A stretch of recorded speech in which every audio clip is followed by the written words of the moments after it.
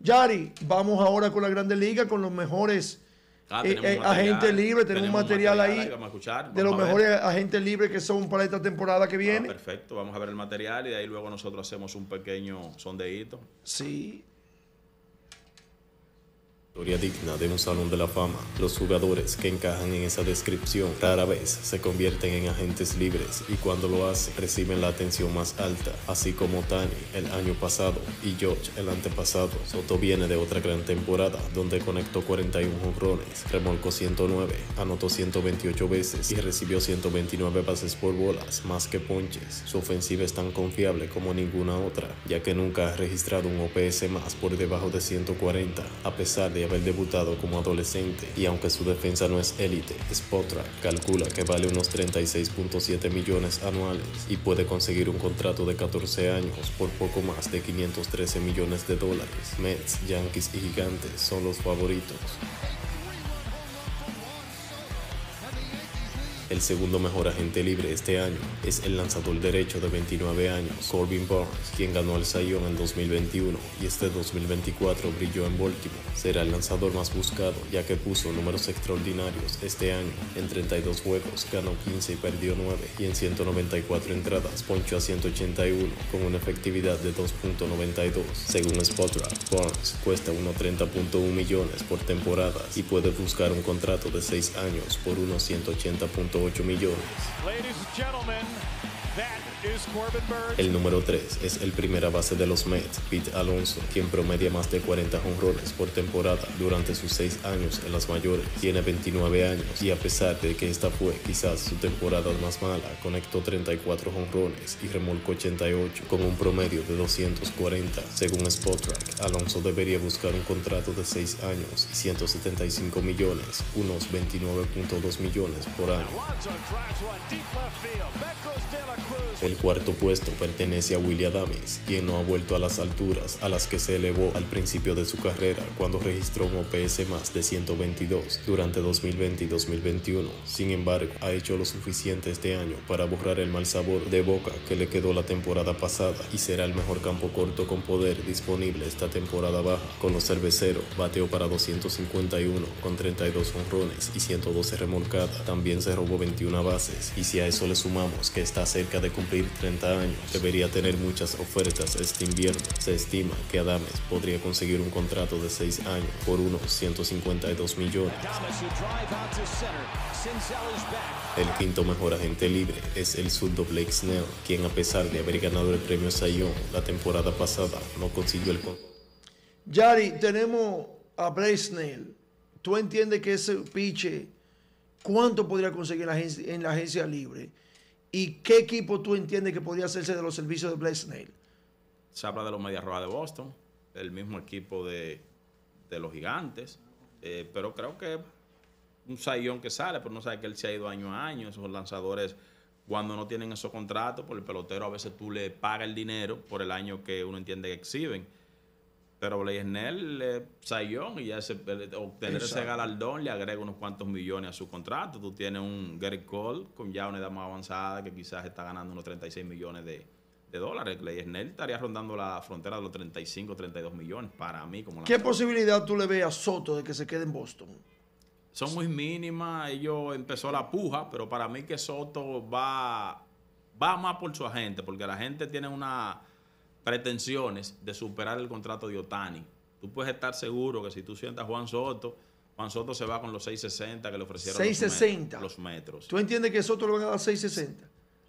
Ya le ofrecieron 660. Ya, eso no es un rumor. No, eso es así, los metros. Entonces, tú tienes un Steve Cohen, el dueño de los metros, que él dice que por dinero él no se va a parar y que él quiere esa figura. Ellos salieron a tantear el mercado porque es una estrategia para ver qué tanto pueden ofrecer los Medias Rojas. Un equipo que dice Marino Pepén, que es el reportero oficial de ellos para América Latina, que obviamente él querría ver a Soto en Boston porque lo convertiría en la figura número 1, cara del equipo, un equipo emblemático. Pero el dinero no está. El dinero, fíjate que una vez el mismo Alex, no sé si recuerda cuando estaba en Nueva York, que justamente se le zafó de un contrato a Boras y él mismo firmó su contrato porque él entendía que que ese era el precio. Dime. Mira, dice tu amigo Miguel Montaño. Liceísta, de bueno. No, que va para Boston, Soto para Boston. El tema es que los Mediarrojas de Boston, si tú te pones a ver y tú dices, ¿cuál es el problema que ellos tienen para entrar a competir? Es un bate, como el de Demasiado Soto. dinero. Entonces tú dirás, bueno, le voy a dar el mismo. Nos remontamos al caso de los angelinos con Mike Trout. Sí. El mejor, todo MVP todos los años. Pero esos son números para Mike Trout. Claro. O sea, no para el equipo. Donde él lo ha llevado. Él se ha ganado todo lo más valioso del mundo y todos los premios. Y en varios años siempre ha sido catalogado como el mejor jugador de las Grandes Ligas cuando está en salud. Pero si tú quieres construir un equipo, porque es ganar, mira a los Yankees lo lejos que llegaron. ¿Y tú crees que esa fanática de Yankees está conforme? Y no, ya perdieron. Y ya pedían la cabeza. Tú no estás conforme. Tú no estás conforme. Pero tú no estás. Claro tú que tampoco estás conforme. La idea era ganar. Tú eres fanático de Soto. La idea era ganar. Entonces, es eso. Hay que ver qué tú buscas en el mercado. Si tú buscas una figura para seguir enriqueciéndote, porque él es taquillero. Para ti, los 5 mejores agentes libres: Soto, Snell y cuál es más. Kobe Burns, el lanzador, claro. El segundo. ¿Tú entiendes que Pete Alonso está entre los mejores 5? Yo no diría que Pete está entre los mejores. Yo entiendo que no tampoco. No, porque es que ya Pete es un tipo que viene a un equipo y es una es como un hombre estático. Exactamente. Entonces creo como que no. Para mí Willy y Teóscar. Y el mismo Oscar Santander. No en los primeros 5, pero podría estar. Pero Teóscar es por la edad.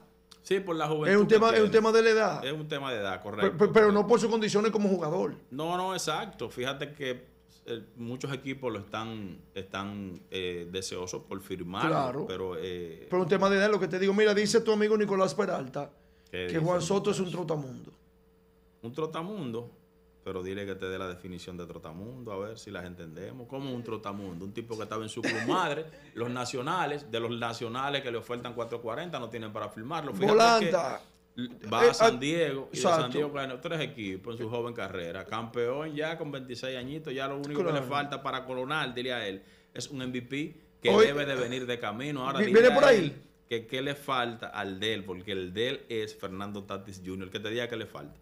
¿Qué le falta a Fernando Tatis para tener O sea, logros a exhibir. Ya. Sí, el guante de oro, Sí, pero Soto tiene un champion bat, hermano, por Dios, que es mucho decir. Un saludo para mi hermano Alberto Florian de InfoSport que está conectado. Entonces, Santander, ¿tú entiendes que es un... Santander es un jugador que quizás uno sabe que él es tipo que tiene poder, pero es lo que te digo, para los Medias Rojas redondear su equipo le hacen falta un lanzador que meta miedo. Otro bate de poder. Que si tú consigues a Soto, se te puede ir cualquiera de esos lanzadores. Exactamente, pero que el que firme a Soto no cree que le va a quedar mucha disponibilidad. No, que no hay forma. No hay forma. Entonces, porque él está buscando ser el mejor pagado. El mejor pagado. Entonces, ese es el punto. Hermano, vamos a entrar en la pelota local.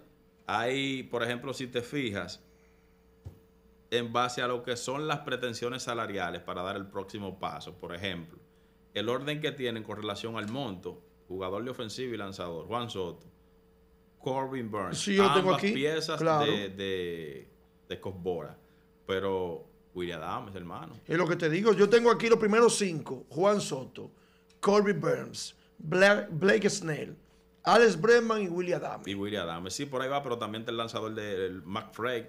Manfred lo tengo de sexto. Exactamente, por ahí Manfred, Pete Alonso, Teóscar, Santander sí, vamos ahí, y Christian Walker. Vamos en esa lista. Sí, yo tengo esos, para mí son los 10 principales. Sí. Vamos bien en esa dirección, pero es lo que te digo, no sé, en ese mismo aspecto, ¿crees tú, Gaby, por lo que ha exhibido Soto y por las pretensiones que tiene Scott Bora con él, que Soto vale más que Ohtani? ¿Qué te parece si debe coger los 660? Si tú crees que no, 660 eso es un son mercado. ¿Cuáles son tus pretensiones? No, pero te digo, 660 son mucho porque para mí tampoco Ohtani va a ir para 700 millones.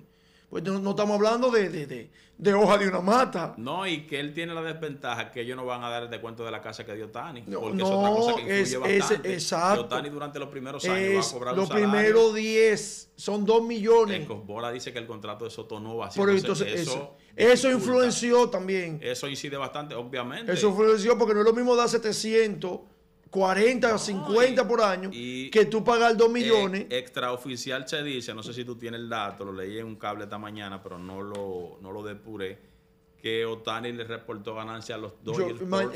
Sí, 120 millones. 124. 124 millones y le pagan 2 millones. Calcula, exactamente. ¿Hay una llamada? Hay...